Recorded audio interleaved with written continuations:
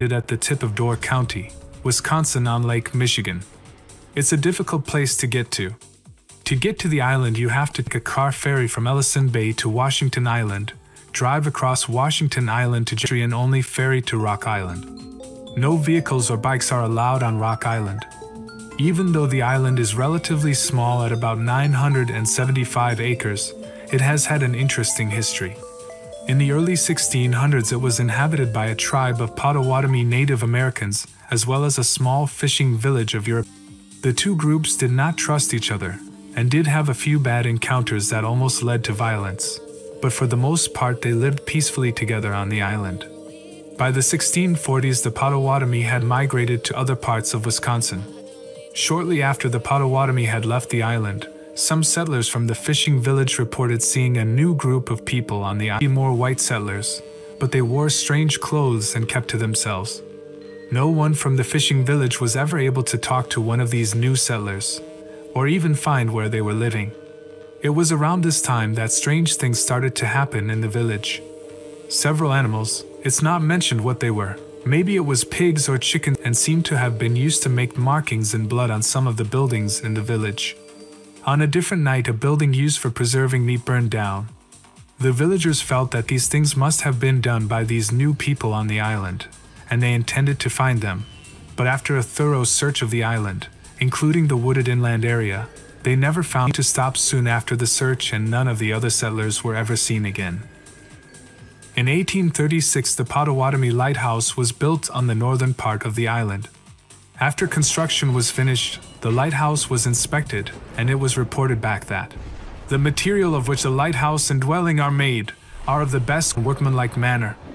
David E. Corbin was appointed the first keeper of the light on December 19, 1837. Only 3 years later, in 1840, despite the apparent quality of construction of the lighthouse, David Corbin started to complain that plaster started to fall off the building and some sort of liquid would ooze through cracks. Corbin was completely alone most of the time at the lighthouse, and some have said when visiting him that he would stare at a certain wall and sometimes spoke vaguely of the other visitors.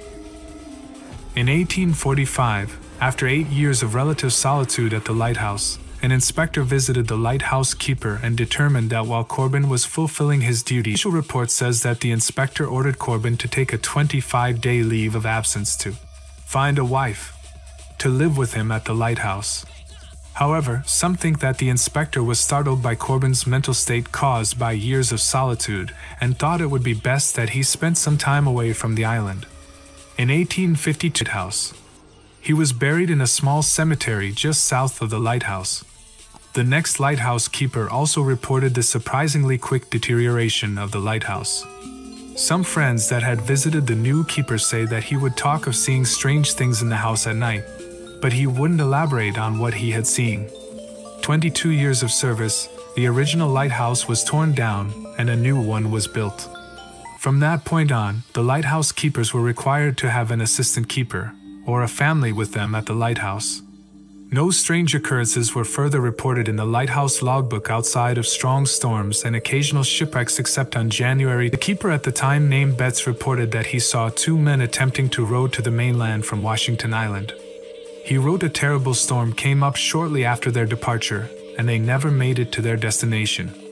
Over 3 months later, on May 3, 1876, Betts wrote, "The 2 men who were lost last January have been seen several times in Jacksonport. The men were apparently frozen stiff and sitting upright in the boat among a mass of ice.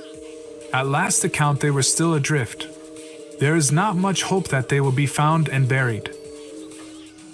By 1900, most of the island's inhabitants left for better fishing areas on Lake Michigan. Chester Thordarson purchased all of the island except for the land that the lighthouse occupied in the north. He used the island as a private summer retreat from his business in Chicago. Thordarson is responsible for the unique and mystifying buildings and structures that are still on the island today. On the south end of the island, he built a giant a stone water tower was built on the east side of the island, and an imposing wooden gate was constructed on the west end of the island. The Great Hall was used to store Thordarson's immense book collection. He had over 11,000 books, and it's rumored that he possessed some very rare books on the occult in his collection. Thordarson doubtless scared him to death. I couldn't find any writings from Thordarson how him experiencing anything strange on the island.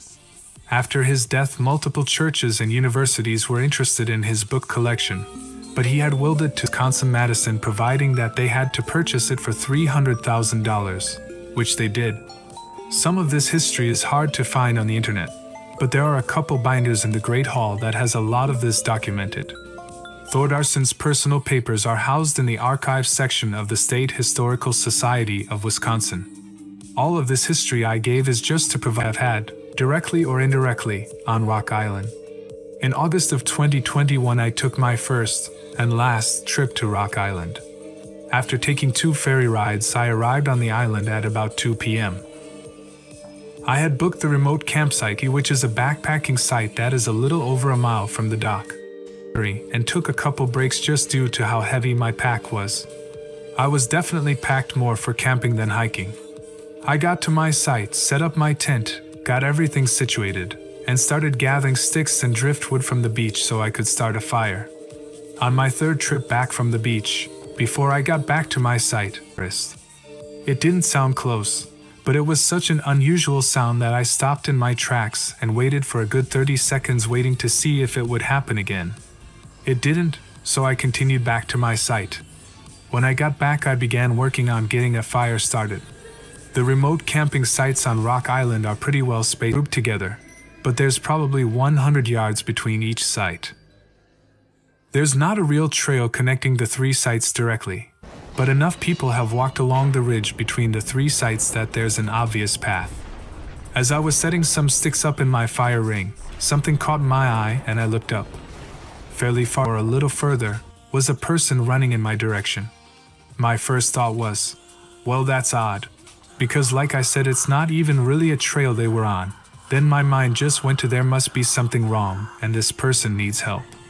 They got a little closer and it looked like maybe it was a woman in loose gray clothes, maybe in a hoodie, without any details. I quickly stood up from the crouching position I was in, and just as I did, I heard that high-pitched squeal noise again. It was behind me, and it was much closer this time. This startled me quite a bit, so I turned around to look behind me. I scanned the trees for a couple seconds, but didn't see or hear anything. The person must be getting close, but now they were gone. Again I stood there and scanned the trees, but did not see them anywhere. I was so confused I was kind of frozen for a few seconds. It was all very strange, but I was able to reason it out in my head that it was just a fellow camper from Site C or D that was maybe running to the pit to forget about it, but it was really just bothering me. I did not like whatever that squeal noise was, and I just felt strange. With some effort I decided to let it go and started my fire. I had a quick meal and a couple adult beverages, then decided to take a little walk. I hadn't seen Site C. I did have some neighbors camping nearby. Site D was empty. I did see the path that led from that site to the main trail and pit toilet, so that made me feel a little less uneasy about the runner. I figured it was maybe someone from Site C that took a strange way to get to the main trail by going through Site D. It didn't make a ton of sense. I continued on to Site C and saw there was a tent set up. I really didn't want to bother anyone, but I just thought I would go over with the excuse that I would introduce myself as a camping neighbor from Site E, and see if anyone looked like they might have been the person running earlier. I came up on the site, and there was a couple sitting like they would have been the person I saw running.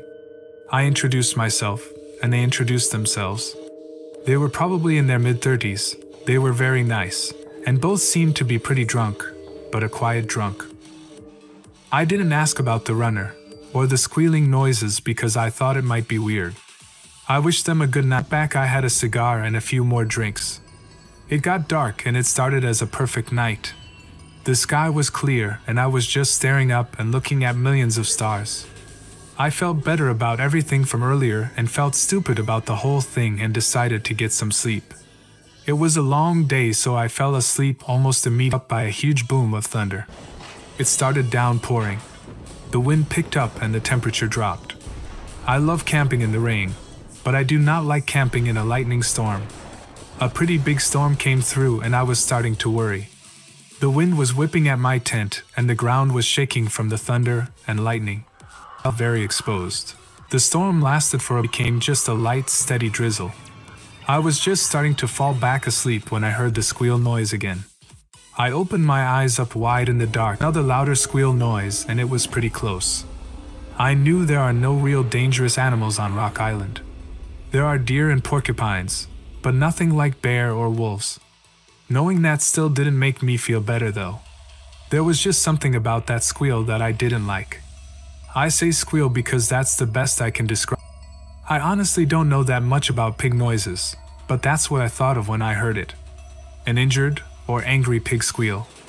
I continued to lay in my tent and started to hear footsteps outside my tent. It was still raining, so the sounds were a little buried in the sound of rain, but it definitely sounded like a somewhat large animal. I sat up in my tent and took a knife I had out just to feel better. In my head I just kept saying, "You know it's just an animal. It's fine. There's nothing in these woods that can hurt you." I listened as the footsteps started moving away from my tent. I just sat there being still, holding my knife for maybe 10 minutes without help. "It's fine. It was just an animal. You're being stupid, and you need to get some sleep." I was just about to lay back down when there was a very loud squeal, and it was right outside my tent. It felt like my heart just stopped, and a shiver went down my spine. My heart was beating so hard my entire... It took everything in me, but I forced out a, "Get out of here." Not shouting, but as stern and mean sounding as I could at that moment. I didn't hear any more squeals or footsteps that night, but I also didn't sleep. I just sat there in my tent for maybe an hour before I laid down. Eventually the rain stopped, all that time reassuring myself that I was being stupid. It was just an animal. It was probably 7 a.m. before I decided I had to get out of my tent to relieve myself. As soon as I stepped outside my tent, I saw that my picnic table had been turned over and was upside down. When I saw this, I surprisingly calmly thought, "Today." I checked my surroundings and nothing else seemed out of place. I eventually reasoned with myself that the wind had blown the table over during the storm. It still seemed a little strange because the table was pretty heavy and I felt like I would have heard the table flipping over, but that might have made sense. I made some cold instant coffee for a hike. I admit, I get easily scared when I'm camping by myself in the woods. Maybe that's natural. After I had some coffee and food, and the sun came out, I realized that nothing I heard or saw was really anything that couldn't be explained. Other than not getting a good night's sleep, I was having a pretty good time. The reason I came to the Orson's Loop Trail that has a lot of interesting things to see, and I was excited to start the hike. I packed a few things in my backpack and started off. Fairly close to my site is the water tower. I have no idea how it originally worked or why it had to be a tower, but it's an impressive building with a fireplace that looked a little further down the trail was a cemetery where 2 sisters and a few others are buried. It's believed there are still more buried here in unmarked graves. These likely are some of the settlers from the old fishing village. The island has 3 cemeteries. There is one by the beach, and that's where Chester Thordarson is buried. Sisters are buried. And there's one on the northern part of the island where the original lighthouse keeper David E. Corbin is buried. There is also at least one Potawatomi burial area on the island, but no one knows exactly where that is. I kept walking on the trail until I came to a nice scenic overlook area with a bench where I sat down on the trail ahead of me, but I couldn't see anyone yet. There was a bend in the trail and the trees were thick, so I sat on the bench waiting for these people to come around the bend. The voices were coming closer and I could tell that they weren't speaking.